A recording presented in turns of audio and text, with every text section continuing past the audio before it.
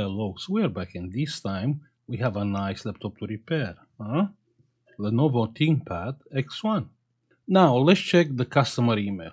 So the customer is saying Lenovo 2 USB-C charging ports failed. Lenovo X1 Carbon 9 Gen.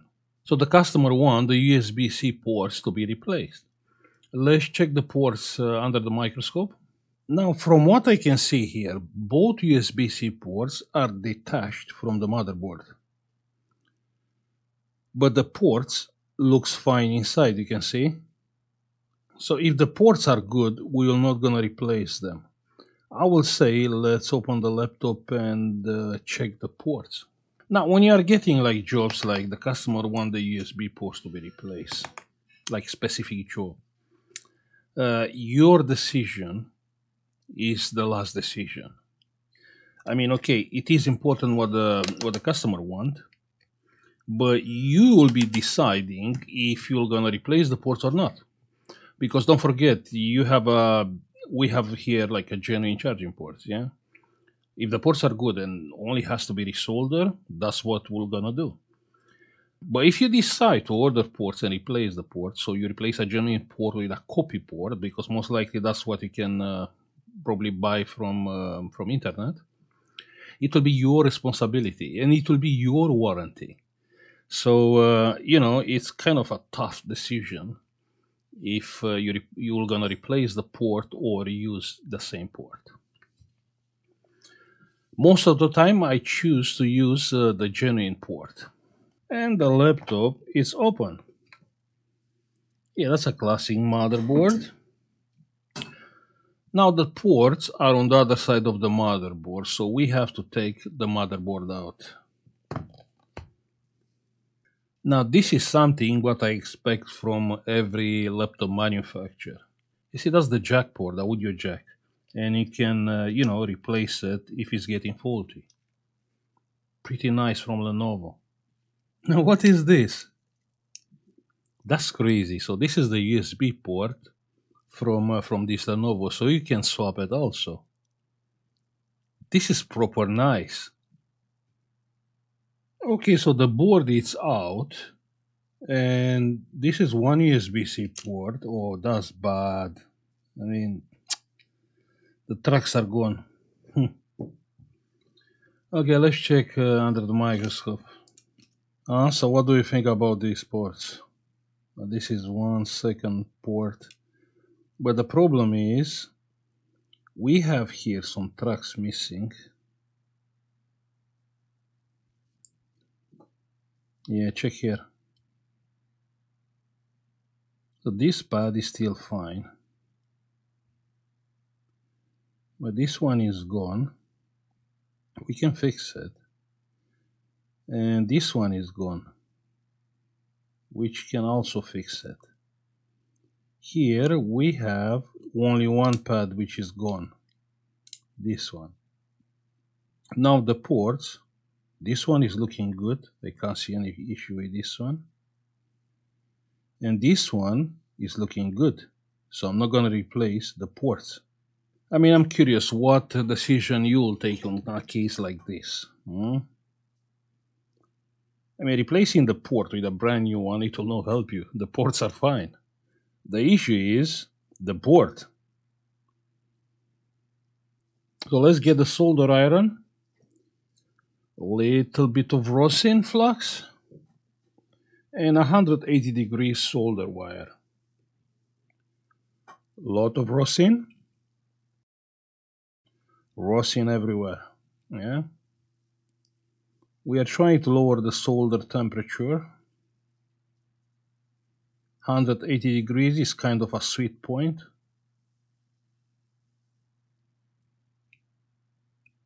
Perfect.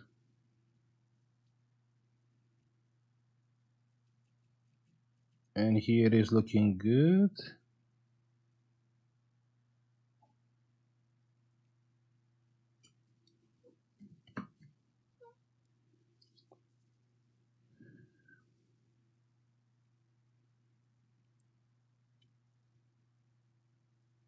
Perfect. Perfect. Let's start repairing the tracks. More rosin. Good.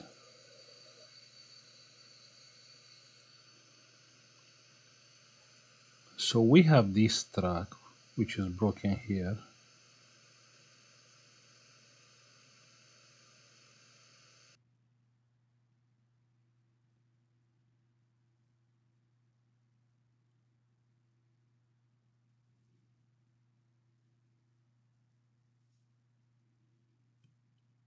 Good. This one is fixed. We have this one.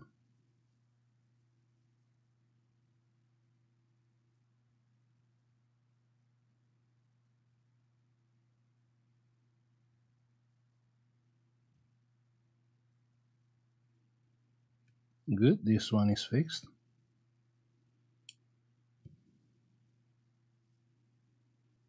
Here we need that pad.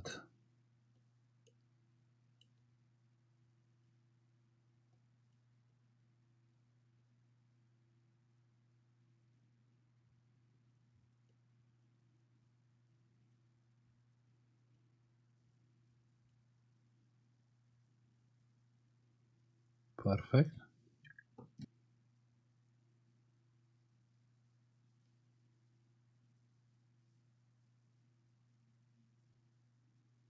Good. So that pad is fine.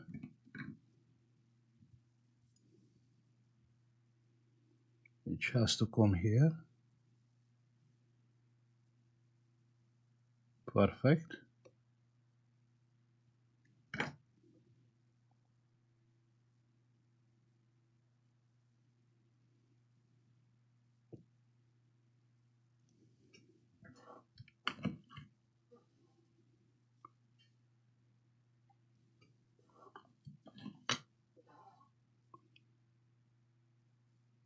So this one I said is still good.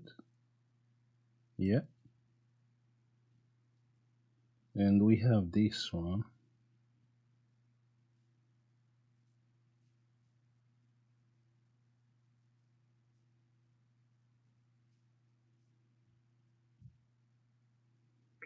Perfect.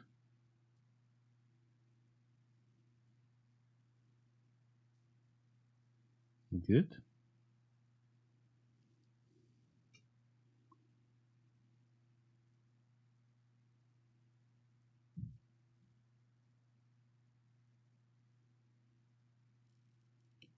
Perfect.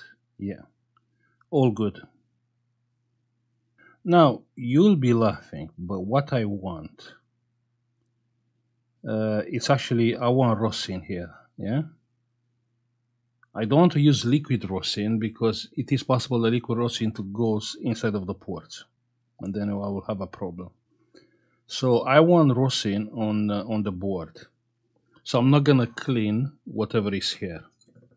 Now let's see about the ports. Let's try and clean the pads, the broken pads from here.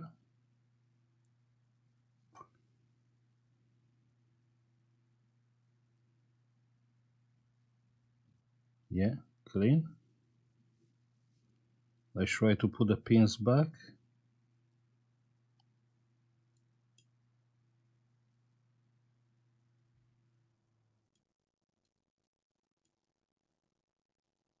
Good, so they are looking good.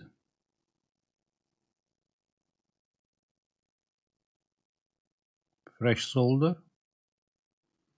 So I'm gonna solder this port exactly here. Let me lower the hot air temperature. I'm gonna go to 320 degrees.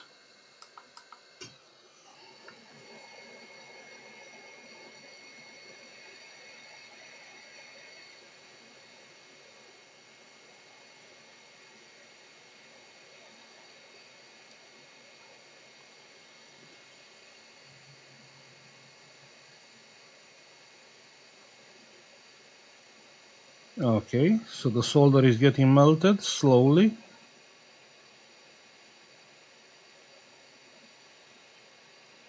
which is good.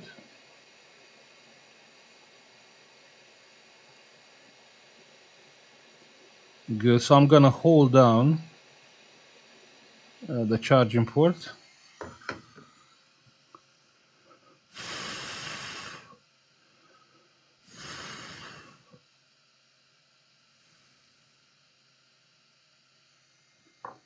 Perfect. Let's cool down.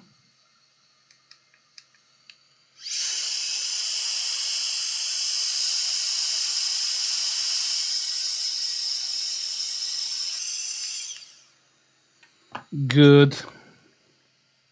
Perfect. Let's plug a charger, USB-C and meter, and see if the port is working. So plug in the charger. The meter, it is coming on. Check there, 19 volts, 1 amp, so probably the board is starting. Yeah, I can feel the heat on the heatsink. I can move the port up and down, so it is solid. Okay, you can see 19 volts, 1 amp. So this port is done properly. Now the next one. Yeah, let's do the next one. First, let's take care of the charging port. Yeah, we do have a pad left there.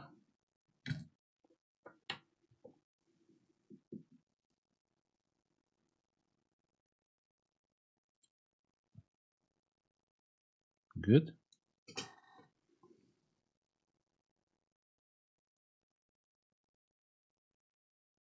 Perfect. Let's solder the port back. Same way. Hot air. Let's higher the temperature to 340. I believe we are fine. Even with 340, we are fine. I mean, the port is not getting melted. I just want to be sure, we have like proper bonds under the chip. Okay, so the port is in. I'm gonna hold the port down. Good. Perfect. Let me be sure the solder is bonded here. Remember, we don't want this job to come back. And here we have to be sure, yeah, it is bonded to the metal. Maybe a little bit more. Yeah, perfect.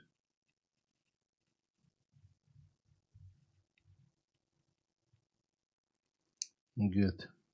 So we have both ports repaired.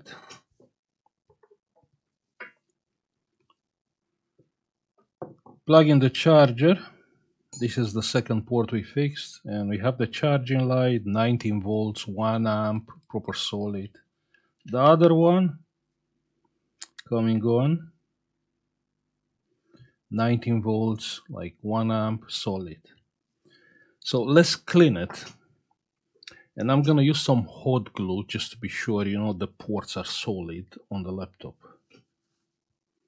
Use the propylic alcohol.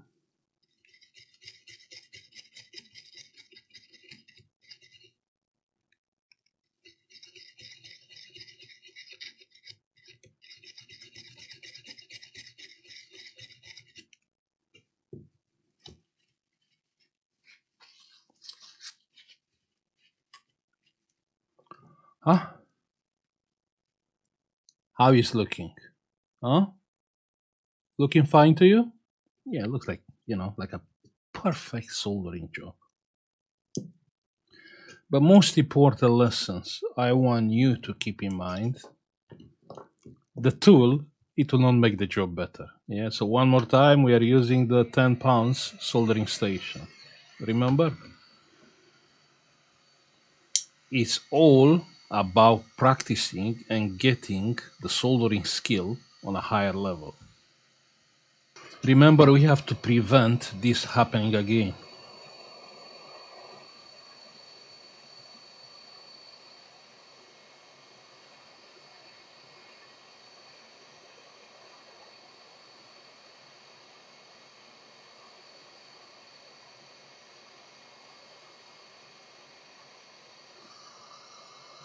Some hot glue here, perfect, and some hot glue here, perfect.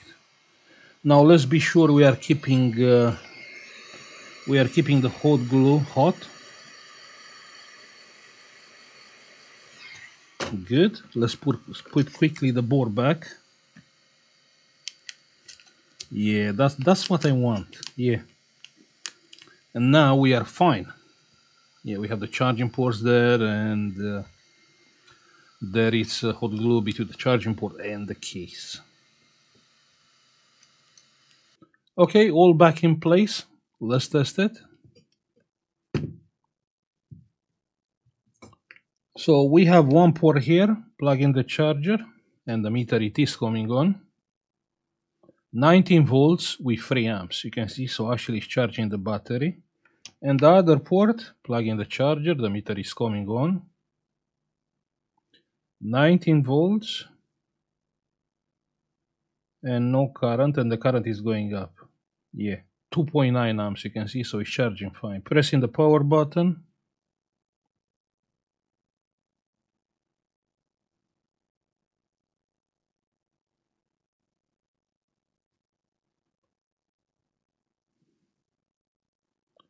We reset the BIOS, just we have to wait a little bit. And we have picture. Yeah, restart. Okay.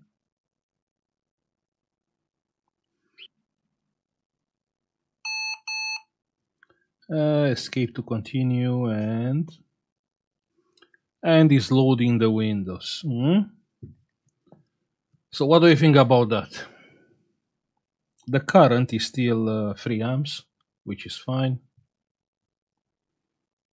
It was a hard job. I mean, we're like 50 minutes, like nearly 1 hour. But we fixed the both USB-C ports. And the Windows is on. We can see the charging sign there. Plugging on the other port. The other port is coming on, and we have the charging sign there. Perfect. Good. We done it. So I'm gonna stop now. I will say thank you for watching. Like, subscribe if you like the video, and see you on the next one. Bye. Hey, if you find my content being helpful, don't forget you can support this channel by pressing the join button, and you can get instantly access to our members only cool collection and Discord private channels for support with your repairs. Also, you can have a look on our United Kingdom eBay, where you can find some cool and unique products, United States eBay store, or our Patreon page. Thank you.